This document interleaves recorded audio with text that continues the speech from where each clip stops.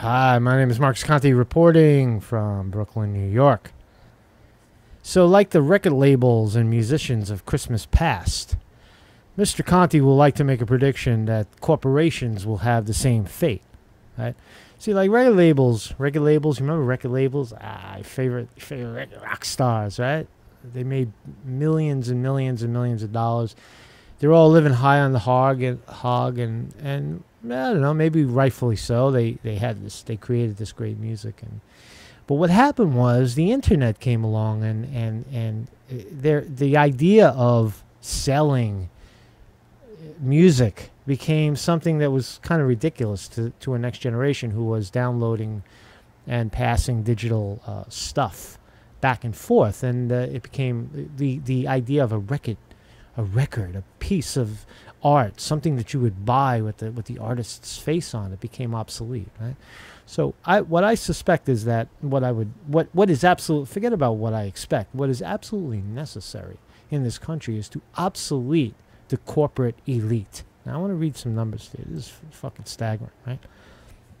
This is from Forbes. The links are down below. So I want to just preface it before I continue, is that Forbes is currently trying to shift the focus away from American oligarchy, the people that are making a lot of money in this country, and they're trying to make it a globalist idea, right? But I'll read to you first. I'll put the two links down below. You could see the global billionaire list, and then look at the American billionaire list. The Americans are all on the top of the list. But just listen to this for a second. Capitalism global conquest continues. I'm reading from Forbes. As entrepreneurs around the globe mint fortunes in everything from cyber currencies to telecom to bridal dresses, Forbes has pinned down a record 2,208 billionaires from 72 countries and territories, including the first ever from Hungary and Zimbabwe. This elite group is worth $9.1 trillion, up 18% since last year. Their average net worth is a record $4.1 billion. Americans lead the way with a record 585 billionaires. Let me read that one again. Americans lead the way with a record 585 billionaires, followed by mainland China, 372. Century billionaire, I don't even know what that means. Century billionaire Jeff Bezos secures the list's top spot for the first time, becoming the only person to appear in the Forbes rank with a 12-figure fortune. Remember when we used to say 6 figures? Wow, this guy makes 6 figures. This guy makes fucking 12 figures. It's disgusting. Or is it? Is it his birthright? Is he so smart that he deserves it? Let's continue. Bezos' fortune leaped from more than 39 billion. The list's biggest one-year gain ever. Let me read that again because it's important. Bezos' fortune leaped more than 39 billion. The list's biggest. He made $39 billion. His net worth went up $39 billion in 1 year. He moved ahead of Bill Gates, who is now number 2. It is the biggest gap between number 1 and number 2 since 2001. Bernard Arnault, with a fortune of $72 billion, claims the title of the richest European for the first time since 2000. Blah, blah, blah.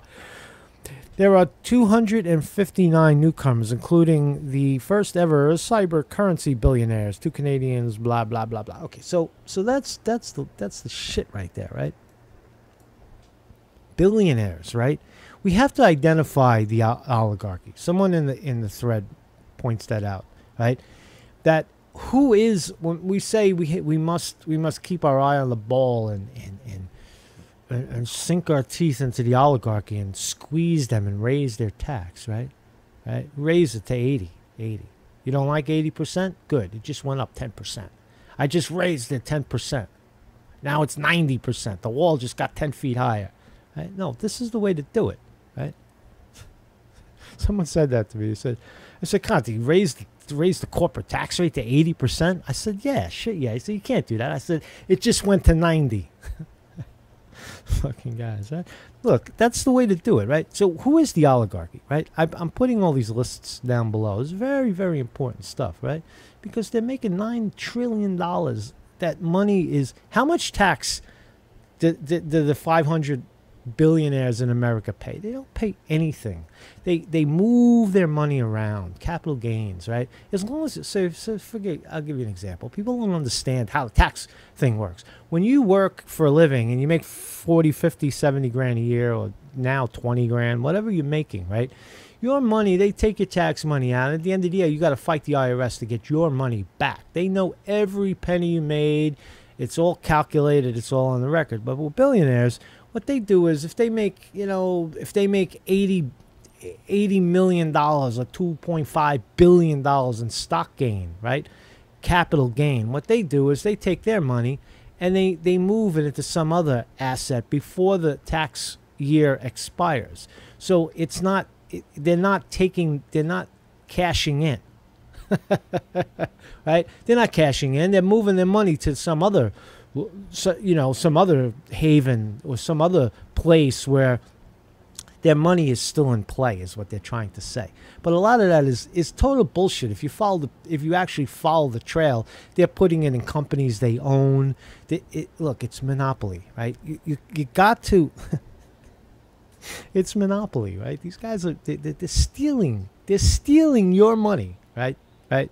They're stealing your money. The country is based on our country. In case you're new to the country or you don't know what the fuck you're talking about, or you didn't go to school in America and what we were taught and what we came to understand and what people fought and died for, was the idea that American prosperity, American wealth, is something that we all share, that we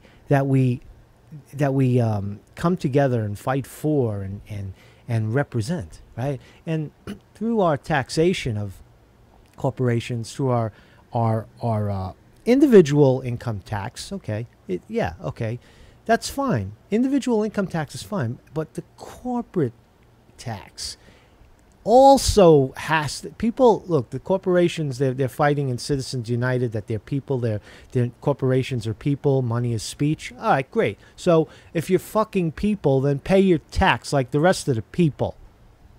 Right?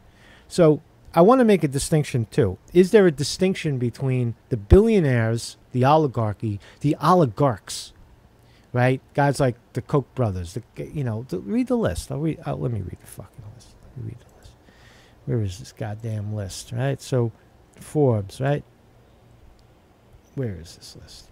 So, just the top.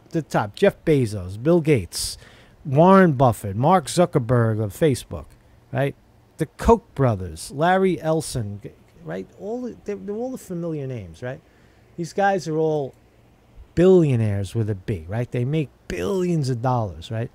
But there's also another whole slew of really, really money-grabbing people called CEOs of publicly traded companies. Some of them, Bezos happens to be the owner and the CEO, but in many respects, CEOs that grab massive amounts of money to do the dirty work of the corporation, which is inflate look, there's trillions of dollars on the table, and these guys, they're stealing the money. 18% increase in billionaire capital. It's outrageous in 1 year. But we're going to make America great again. That money, I promise you, is going to trickle down, right? Trickle down. Trickle down economics, right? Because when the corporations make massive amounts of money, right, then they hire people, and then that money rains down on all the poor people below. But no, that's not what happens. Instead, you have examples of the Walmart, the Walton family, who most of the people, a lot of the people are on minimum wage, and then they direct them down to the food stamp office so that the government, you pay the worker, you pay the workers food while they make all the billions and billions of dollars in profits in their corporation. And right? Is it to me it's repulsive to have to explain it again and again and again. but I get it. I understand that people want to believe in the failed policy of this idea that democracy somehow has to do with it has to do with the promise of becoming a millionaire and a billionaire, right? And that's good. That's not, that doesn't go away. That actually happens for millions of people instead of 500 of them, right? When you take the power away from these power elites, right? You deflate these corporations, right? That money then hits the real economy. People like you and I could, instead of a guy, you know, I'm broadcasting out of a room, a small room in Brooklyn, New York, right? And I have a message that's, in my view, better than CNN or MSNBC, right? Not to pat myself on the back, but I will. But there's a lot of us. It's not just me, right? And it's certainly not just my message. My mentors are all over the internet. But the point is that filthy, the way to bring this oligarchy down is the only way. The only way is to change the tax code, billionaire and above, right? It has to actually be lower. It has to, maybe anyone who generates, any corporation, any legally recognized entity that generates more than $10 billion, 10 million $10 million for now, has to, they fall into an 80% tax bracket. That it's not lenient. It's severe, a severe tax bracket where people are held to a higher standard of taxation, right? So that bullshit business of tax avoidance, where you move your capital gain from the stock market and move it over to some fucking other thing down the block in a tax haven in Panama, or in some bullshit made up company in fucking Bahamas, wherever the tax havens are. You have to stop all that. That is, when you make the money, we want our money, right? We want our money, and we're going to weaponize the IRS and take our money, right? That's the focus. That's where the focus should be. Now, again, they'll cry, the billionaires will cry, communism, they're taking down the flag. What about, you know, America is land of prosperity, freedom, capitalism, right? They'll say all that bullshit, right? Because they've rigged the system in their favor, right? So they're using all that terminology: communist, socialist, right-wing, leftist, all the oligarchy, right? Because what they're doing now is that they're gonna hijack that word. What it is oligarchy. Oligarchy is when a small number of people control the board, right? They control in a mostly illegal, very divisive, very aggressive way, control the masses. That's oligarchy. That's what we have here. So what you're seeing now in the media is that word, just like collusion. Remember collusion, the word collusion, where Hillary Clinton colluded with the mainstream media, the corporate media, and she colluded with government officials, Obama, Lynch, right? That was collusion, right? And when the alt media like us started to talk about the idea of collusion, what Hillary Clinton was doing, the corporate media then switched it to Trump colluding with Putin, right? They hijacked the term. So they're starting to do it now with oligarchy. Rather than look at American oligarchy, they're saying that the Russian oligarchs, they use that term, Russian oligarchs, to take your mind off the ball. This is the ball right here, right? The ball is the American oligarchs. I forgot what I was going to say, but anyway, so that's basically my rant. But that's the focus. The focus is on oligarchy. Occupy Wall Street was right, 2011, right? The focus must be to deflate the oligarchy, hold them accountable, right? And then what happens? Then what happens? Yeah, there's a possibility. I know the possibilities because I understand economics. What's going to happen is the banks they're going to create a fucking shitstorm through the corporate media. Oh my God, the banks are going to freeze. All the banks are going to freeze, just like they did in 2008. And they took 700 billion and countless other billions that we don't even know about from the taxpayer, right? They're gonna say, oh, the banks are gonna freeze, and they probably will, but that's a good thing. Let it go, right? Let Citibank, let J.P. Morgan, let fucking Goldman Sachs, let them deflate, right? Let them deflate and go away, right? Tax them. You cannot regulate.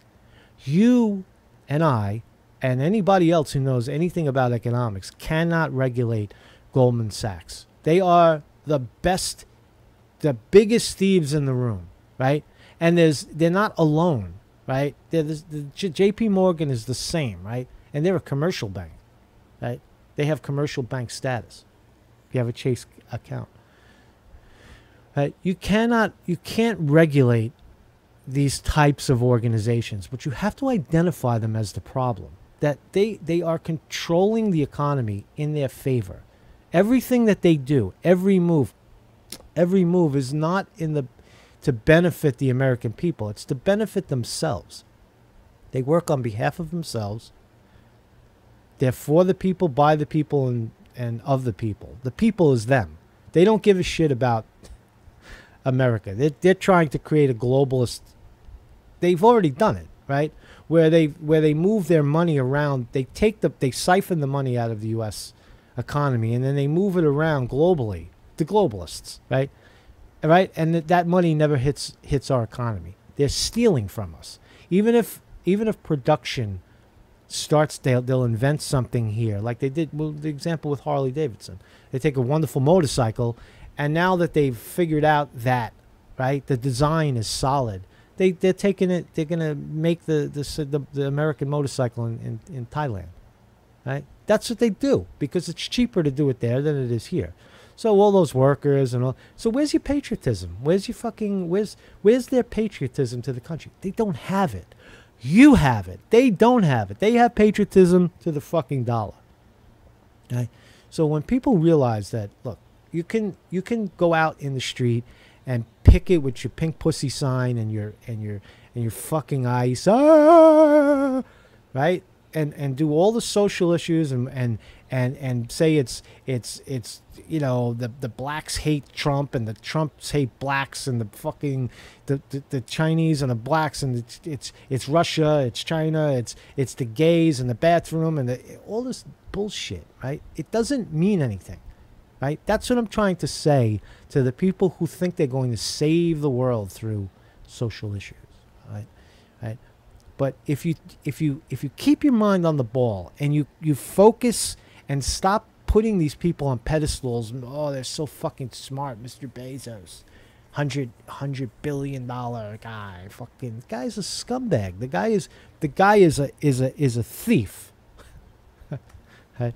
If we collectively keep our mind on the ball and take down the oligarchy, what do we get? What do we get out of it? What do we get out of it? What do we get out of it, Conte? What do we get out of it? I'll tell you what we get out of it. We get easy universal health care, right? Easy. That's a no-brainer. We take the 500 million leeches that are sucking the insurance company, big pharma insurance companies, and get rid of them. We don't need them. Get them fucking, put them on food stamps for a while. Let them fucking fend for themselves. Get rid of them and give everybody universal health care, right? And stop their fucking driving prices up. We don't need them. We don't need them. We already have a single payer Medicare system. We have it. It's for people over 65 years old, or 62. All you do is advance that. You lower the age to everyone. And everyone becomes covered. Look, 40% of the country, or 40 million people, already have that. Poor people already have Medicare, right? And people, so you got already 100 million, maybe 80 million people already receiving Medicare. All you're doing is expanding it to everyone. right? Then what you have is people hold their jobs for health care. They want to hold on to that job. I can't give up my job. If I give up my job, I'm going to lose my health care, right? So that problem goes away because you're ensuring that everyone has health care for all. So that is a huge benefit of eliminating the oligarchy, eliminating this fictitious, blown out idea of capitalism, that somehow you're giving up your right to capitalism by calling them out for their very elitist socialism, that where the government is supporting them and throwing you under the bus, right? So single payer health care for all. Wow, what a concept. Europe, most of the free countries have it already. Most of what we think of as, or what the corporate media refers to as first world countries throughout Europe already have it. Well, Scandinavia has it, England has it, right? And they'll say, oh, you fucking lines. And then, no, it's a lie. It's a fucking lie. Okay. Free college tuition at city and state universities. Easy. All you're doing is you're extending what we already give. We have a public school system in this country. I'm a product of the public school system. I went to school, public school, elementary school right here in New York City. I went to a public junior high school. I went to public high school. And I went to a private college. I went to Syracuse University. I paid, still owe the loan. They're chasing me 35 years later, still owe the fucking loan, right? So get rid of all that, right? You stop that. If college was free and at city and state universities, they wouldn't be chasing me around with a fucking student loan for 35 years, right? You get rid of, you expunge the debt, expunge the student loan debt. Done. End it. Delete. Right? Delete it from the system, right? Free college at city and state universities. Done deal. You raise the corporate tax rate to 80%. That's number one. That's the first thing, right? Then you see how the pieces start to fall in place. You see how the pieces start to fall in place. That it's the money. It's the money in politics, right? So let's talk about that. It's the money. Then it's the money in politics. How does this game stay in place? It's the politicians. So term limits. You have to get rid of these scumbags, right? These guys, in my district, I'll say Chuck Schumer and Kirsten Gillibrand, they're money grabbing. They're for the corporations. They're fully 100% in the pocket of corporate America. I'm running as a senator against, in 2018, Gillibrand, and if we fail there, we'll go for Schumer, right? So if you want real change, you pick someone like me with my views and my vision for you, right? Where's Gillibrand? She's saying repackage student loans. They want to repackage Obamacare. It's fucking gibberish. It's bullshit, right? Bullshit. It's bullshit. I said it's bullshit. So that's how we solve the problem. And there's a lot of other goodies. It's not free stuff. It's not free stuff. It's your stuff. Do you see the difference? That's another talking point. Oh, those guys, they want all this free. He's giving everything away. He's this guy, the maniac. He's giving everything away. No, it's your stuff. Don't buy into that bullshit. That I have to work harder and make more and focus my fucking life on slave labor, and you get nowhere. You accumulate nothing, right? But if you take this massive amount of money that the corporate elites, through the corporations and through the paying off of politicians and through the tax evasion system, are stealing all of this money. If that money hits the economy, pow, you have it's like raining down fertilizer on new grass, and it grows, right? It's seed money, right? That people start to move around, and they say, oh, I have a great idea, but I can never do that idea right now because I don't have the fucking money, and it's 9 o'clock, I gotta go to work. I gotta be at work, and I gotta get slaved until I fall over and then come home exhausted, right? That's not, there's no flexibility, there's no motion, and corporations They're beating people down, slave wage, because they don't want to pay.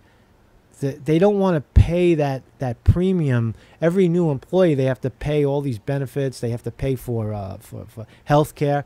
Guess what, corporations? You don't have to pay for health care anymore. You don't have to pay for it. We got you covered, right? Just make what you make, and we want our tax money, right? We want our money. If we don't get our money, we're going to empty out the jails with all the petty criminals, the guy who jumped over the turnstile, the guy who sold $5 worth of pot, and the crack dealer who had to feed his fucking infant and he has nothing, right? We're gonna empty the jails out of all those people, and we're gonna put you in the fucking jail, right? It's only a few thousand, right? We'll fill up the jails with the billionaires when they evade their tax. What's so hard about that? What is so hard about that, right? And again, they're gonna use their corporate media.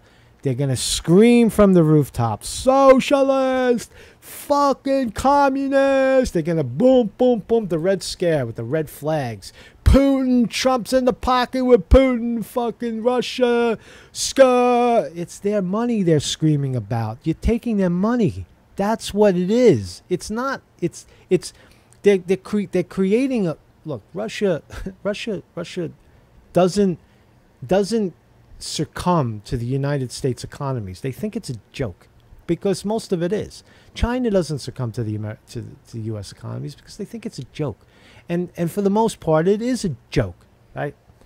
But so that's why they're the enemy. That's why, you know, and how does, look? The other thing is the military. You got a fucking 80% cut in military, right? We don't have an enemy. We don't have an enemy. There's no enemy. Right? We don't have an enemy. It's a world economy. We don't have no fucking enemy. The enemy is saying there's no enemy, right? That's the enemy. Right? That's what it's all about. It's about when you have a Red Scare, you have to keep NATO full of arms, and you have to sell arms and defend yourself and build arms along the border of Russia, because Russia, right? Why do they do it? Because it makes money. Lockheed Martin, answers are in the stock market, right? So if you tax these corporations, right, you solve that problem. You solve it at the root. You don't go over there and try to negotiate politics and insurgency wars and regime changes. That's the fucking lie. That's the lie. The problem is, the root problem is the oligarchy, the American oligarchy. Not the Russian oligarchy, not the fucking Chinese oligarchy, not the globalist oligarchy. It's the American oligarchy right here, right on our soil, who manipulates your elections to get the people that will carry out their work, right? That's the problem. The problem, keep the focus. Thank you, Rush Limbaugh. Fucking, yeah, parading the American flag, saying fucking Trump. Trump. But get your fucking ass out of the chair and do something about it. Trump knows. Trump, if anybody knows about trading and insider trading and moving the fucking corporate ball against the people, it's Trump. He spent his whole life doing it as a real estate broker in New York City. So if Trump really, really wants to help, if Trump really, really wants the support of the intelligent masses, the mass of people who know the problem, right? And you don't want them to support some other some lefty candidate, right? Because that's all we have. The only hope is to insurge against you and knock you out of the box. If Trump really has the testicles and really has the balls to call out the corporations, that's how he will do it. He will fucking stop trying to get to Mars, right? Stop trying to get to Mars and weaponize the IRS against the corporate elite. That's how you win. Build a wall around yourself, because they're going to come after you with guns drawn, right? Right? Watch what you eat. They can try to poison your food, but that's how it works, right? And then that's how you deflate it, through the money, because that's where the money's coming in.